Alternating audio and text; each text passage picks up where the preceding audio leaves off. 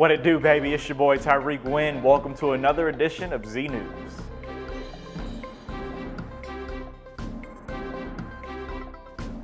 In other news, various countries are finding ways to reverse damage to the environment. According to Frontline magazine, environmental action is being taken around the world. Cleaner city air, coral reef restoration, and protecting bees are among the efforts being made towards a cleaner and safer tomorrow.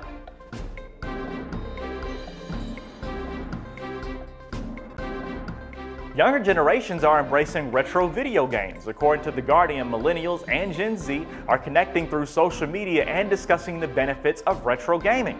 The driving factor in the game's increased popularity is nostalgia. This is especially true for millennials who were raised on the same games that are making a comeback. This has been seen in the remembrance of older technology like the iPod. While it's possible that it's just a trend, the demand for older technology is growing rapidly.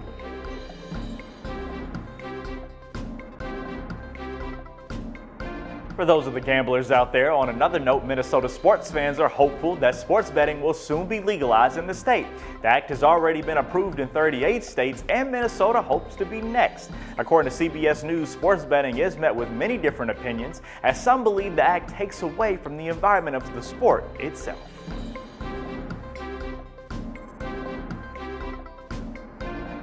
Disney Plus and Hulu have announced the release of 3 DC Universe superhero films on the platform. Wonder Woman, Shazam, and Shazam! Fury of Gods have all been added to Disney Plus and Hulu. These films are available to watch in the streaming bundle. According to Direct, this is not the first time that DC films have been added to Disney's platforms, as Harley Quinn: Birds of Prey was made available on Hulu in 2023.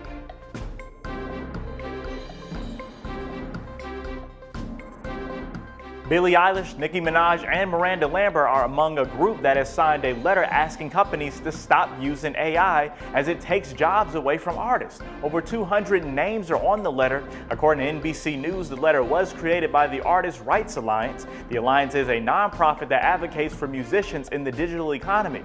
The letter calls for AI a, quote, assault on human creativity.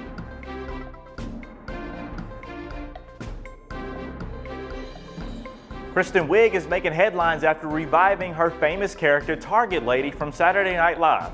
Wiig plays the character in a new Target advertisement, and viewers are thrilled to see the character back on the screen. According to People magazine, the character originated on SNL in 2005. Wiig was thrilled to revive the role for the Target ad and is set to host Saturday Night Live in the upcoming weeks.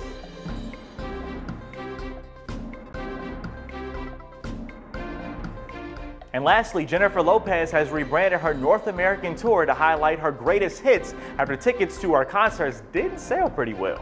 According to Variety, Lopez had originally advertised the tour to focus on her recent album, This Is Me Now. The pivot to focus on Lopez's greatest hits allows for the artist to appeal to larger audiences. This Is Me Now is part of a project that involves 2 films exploring elements from Lopez's love life.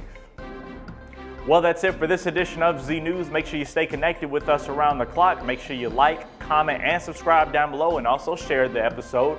This has been Z News. I'm your host, Tyrik Wynn. Catch y'all next time.